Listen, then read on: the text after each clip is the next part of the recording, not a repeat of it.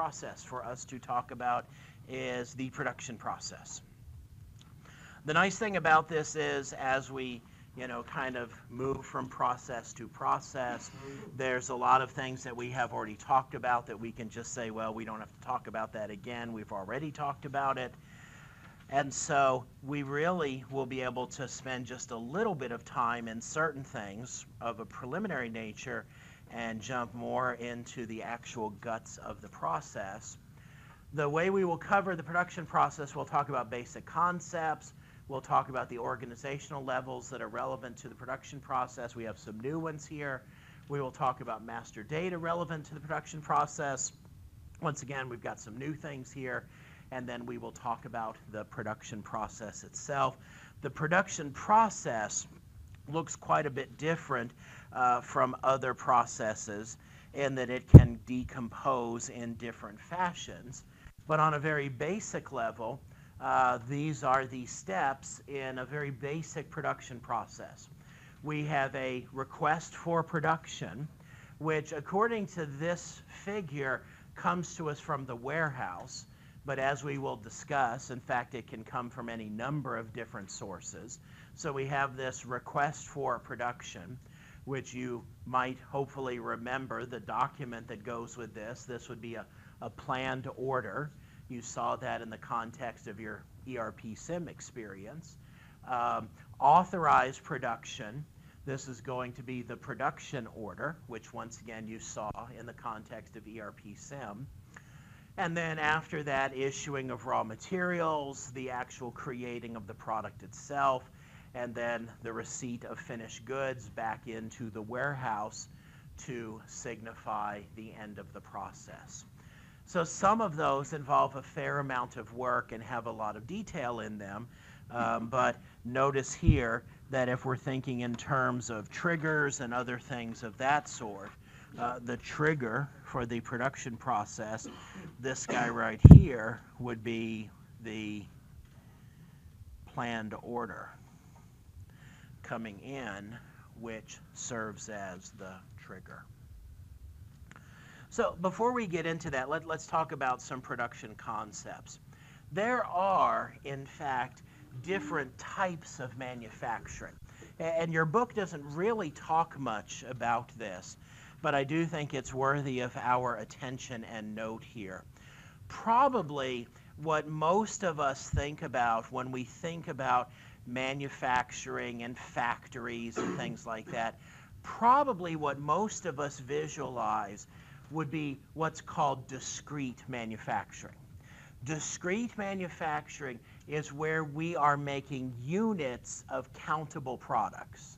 So imagine, the typical assembly line that is making cars or that is making bicycles or whatever. And you can just kind of visualize standing at the end of the production line and seeing the bicycles or the cars or the whatever roll off. And you could just stand there and say 1 bicycle, 2 bicycles, 3 bicycles. You could count them. They're individually countable units. So the key characteristic of discrete manufacturing is this idea of individual or separate unit production.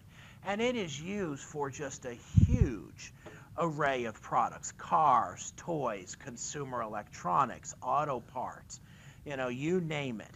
And of course, what this opens up for us is one of the big things that is being looked at here, of course, is to what degree we need humans involved in this, or to what degree we can employ robotics.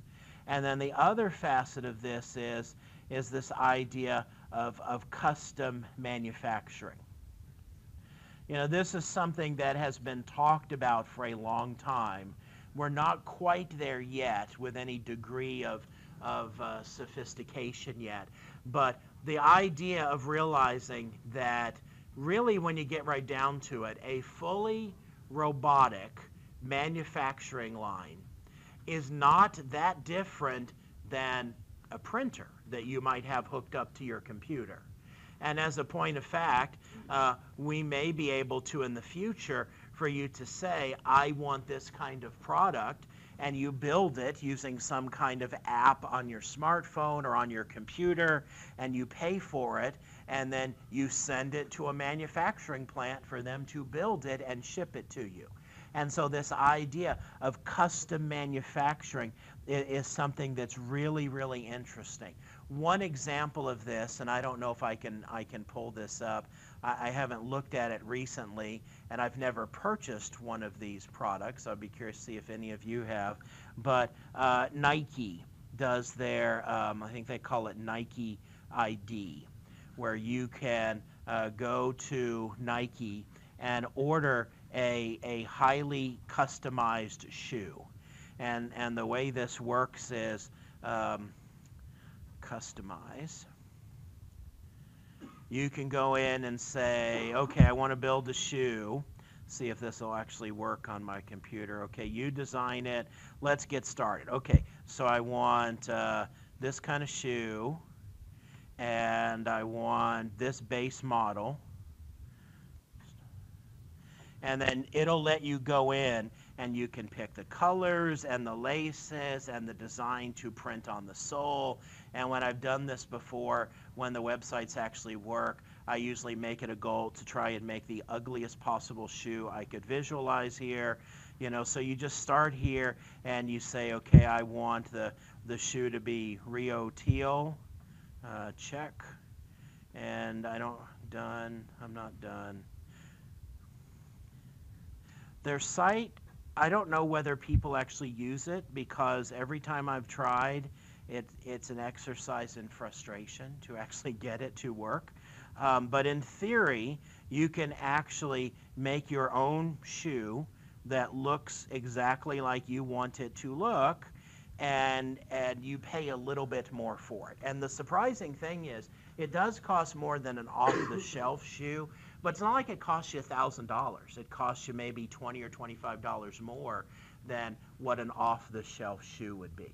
Well, the thought is that as robots get more sophisticated, as computers get more sophisticated, as manufacturing gets more sophisticated, you'll be able to do this with a wide variety of products. You know, imagine instead of going to a car lot and actually picking out the car you want, you drive a car, you decide you want this kind, and then you go online and you pick the exact color you want for the interior, the exterior.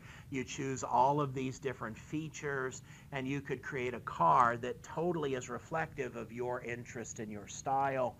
That's the idea here.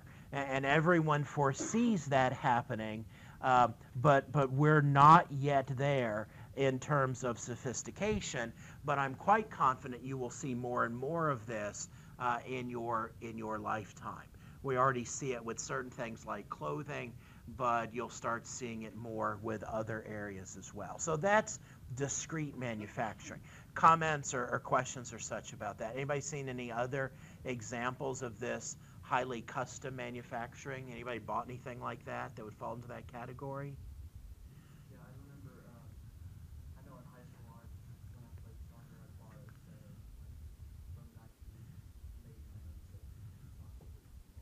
And were you happy with the results? Yeah. I think it's, you know, Nike does it with kind of sports shoes. Is it Timberland will let you do that with the kind of products that they make, those kind of hiking shoes or whatever they categorize themselves as. Anybody done anything else in a different kind of product? Sleep Number bed. Oh, yeah. Buy the mattress, but then you can customize it after. Yeah, that would be, and there are some things like that you go to a store and you kind of design the product in the store and then have it made and shipped to you. So, you know, I think you'll see more and more of that. Well, that's discrete manufacturing. The other kind of manufacturing, it's called process manufacturing. And this is more like what you would see if you went over to Eastman Chemical. At Eastman Chemical, it's not like you stand at the end of the line and can say, okay, 1 beaker of chemicals, 2 beaker of chemicals, and you see them rolling off in that fashion. It's more just almost like a pipeline where there's this continuous flow of product that's always running out of the production process. And you see this with paint, chemicals, really anything liquid would fall into this category. But there are other things that fall into this kind of where you're just making batches on an ongoing basis. Ketchup. All of you, I'm sure, purchase and consume ketchup, but typically when you buy ketchup, if you're at a store, you buy a bottle of it. If you go out to eat at a restaurant, they might give you a little pouch or cup or whatever, but actually you can buy ketchup by the tanker, like a gas tanker. And that's, if you were to go to the factory where they make ketchup, that's what they do. They just make a continuous stream of ketchup, and then at the end of the line they put it in vats or they put it in tankers or whatever have you, and it would not be unusual for them to put it in a tanker, and then the tanker drives to another facility which actually puts it in the little pouches. And the actual chemical processing plant itself just operates on a continuous basis. Near where I used to live in South Carolina, there is a Campbell soup factory. Bizarre / scary place, because if you were to watch, what you would see is truck after truck after truck of chickens heading in, and then tanker after tanker after tanker of chicken broth heading out. Okay, and I knew some people that their job was to, I don't know what the term was, and I apologize, at least it's not like 8 a.m., but their job was to deheadify the chicken, okay? And that's what they would do. They would just process the chickens, and they would make the chicken broth that then served as base for making other soup. They used to do that on a continuous basis. And it wasn't like, it wasn't like they were starting and stopping, or they were just making this units. It was just every day, come in, process the chickens, out comes chicken broth on an ongoing basis, on a continuous nature. That's process manufacturing. And there are a lot of companies that engage in that, of which I gave you the example, a lot of what you would see at Eastman Chemical would fall into that category. Yes, sir. Are there products that are hybrid? For instance, I think of pharmaceutical products like drugs, not count, but I don't think somehow they count. Tablets, for instance. Right. So would that be batch or tablet? I think you're right that there are things that are hybrids. It really has to do with how we view the manufacturing process. Do we view it as something that we just fire it up and it keeps going forever? Or do we view it as something where we're going to make 25,000 boxes of blueberry muesli, and then we're going to make 25,000 boxes of strawberry muesli? Are we thinking like that, which would be discrete, or are we just thinking of, okay, today we're going to make as much of whatever as we can, and we do that every day? I toured, for an example, a couple of years ago, I guess it's been at this point, a building that is on the Eastman Chemical plant, and amazing in that the gentleman who took me on the tour had to get special permission to walk me through there, because they consider it a highly secure area because they use several very custom processes. The building itself, I'm not exaggerating when I say, was easily the size of 3 football fields, okay? It just seemed to keep going forever. And this gentleman who took me on the tour had worked there, had worked at Eastman for decades, and he actually got started working in that building.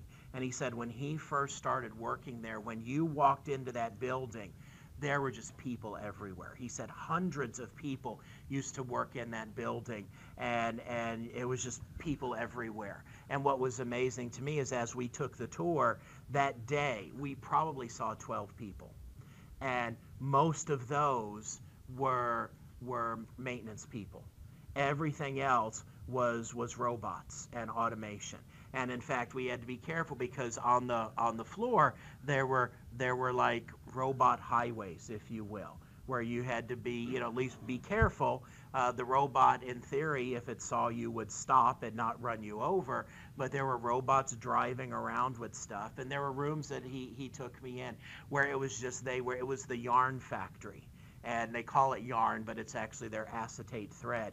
And there were just these machines making that acetate thread as fast as they could. It was just kind of mind-boggling to see just all of this stuff happening. And in most of it, there would be like all of this work happening, and then one worker sitting there on a stool just kind of watching it all happen, so that like if something blew up or something happened that wasn't supposed to, they could call somebody. But otherwise, the work was just being done in a totally automated fashion, and that's what they did. Just every day, all day, that factory was making stuff. That's the idea behind process manufacturing. And this is extremely automated in a contemporary environment, because what we're talking about here is repetitive manufacturing, where the same or very similar products are produced over a period of time.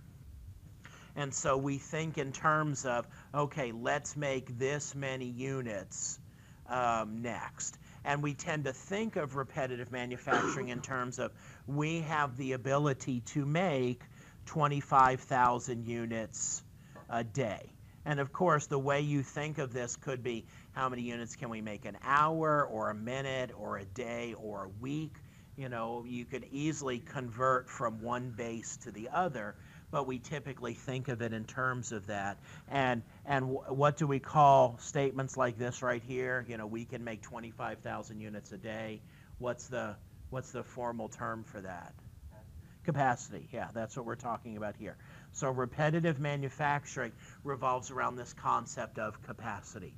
What do we have the capacity to make in an hour, in a week, in a year, whatever have you? And so we think in terms of, in repetitive manufacturing, we take our manufacturing process, we decompose it into a series of steps, and then we optimize those steps. It's interesting, a gentleman who some of you might have heard of in the context of an economics class, Adam Smith, talked about this. And he actually talked about going into a factory that made pins like you would use for sewing or pinning fabric. And he talked about how it was job of one person to pull the metal and another person to hammer it, and another person did this. And they had taken that process and decomposed it into a sequence of steps. And of course, once you do that, that a worker should be able to do this many in an hour or this many in a minute, and you achieve that repeatability. Well, we do the same thing today, but of course now we're employing a lot of automation, as we've been talking about here, a lot of robots, but we do a lot of repetitive manufacturing. It's not on my slide, but the other option we would have would be what we've talked about here, which is custom manufacturing.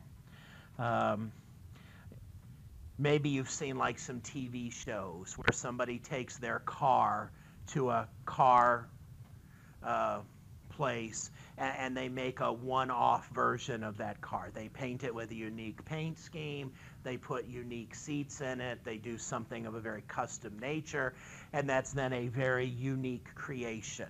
Well, that would be custom manufacturing. Anytime we think of in terms of we're making stuff, but it's not we're making large lots of the same thing over and over again, we're doing things of a much more custom nature. Sometimes in business, you see businesses that do some of both. Great example of that I like to use would be if you were to go to a cake shop. That cake shop might make wedding cakes or special event cakes that would be very custom, but then they might also make birthday cakes or donuts or cookies, things on an ongoing basis that they have out for customer display for people to just walk in and pick up. So you have discrete manufacturing or process manufacturing, you have repetitive manufacturing or custom manufacturing, some kind of terms that go along with the execution of manufacturing in organizations. Of course, not every organization engages in manufacturing. And so this particular process we are about to discuss may not be something that our particular business actually engages in. Unlike procurement and fulfillment, which are fairly universal, there are a lot of companies out there that don't actually engage in manufacturing as a part of their business process. Walmart would be a great example of a company of that sort. Comments or questions about any of this before we forge ahead? What would Coca-Cola be an example of? Yeah, I think that would be process repetitive manufacturing. Anybody think of another example of process other than paints or chemicals? Yeah, petroleum products would be a great example of process manufacturing, probably one of the largest process manufacturing industries in this country. That's a great example of that. All right, so types of manufacturing. Manufacturing strategies. Some of these we have alluded to. At least one of these you have experienced in the context of your ERP SIM. There are some companies, when it comes to manufacturing, consider themselves to be make-to-stock companies. And the idea behind a make-to-stock company is we make things and we put them in stock. And then we sell out of that stock. So if you think about that at a high level, what that actually means is our sales process and our production process are decoupled. It doesn't really matter what orders we took in today, last week, or what orders we're going to take in tomorrow. We think in terms of manufacturing independent of that. Now, if we're smart, we might allow sales information to be the basis of what we decide to produce. But it's not like we're sitting there waiting for orders to come in before we fire up the assembly line and we start making things. As I've mentioned a couple of times, your ERP SIM companies are examples of make-to-stock companies. Make-to-order, we make things in response to specific orders we have taken in from customers. So the idea here is that our production is really just a function of those orders that we have taken in from customers. Now, depending upon what it is that we are making, we may try and batch up like kinds of customer orders so that we can send through batches of similar products to pick up some manufacturing efficiency. But fundamentally, we don't make anything until we actually have a specific order.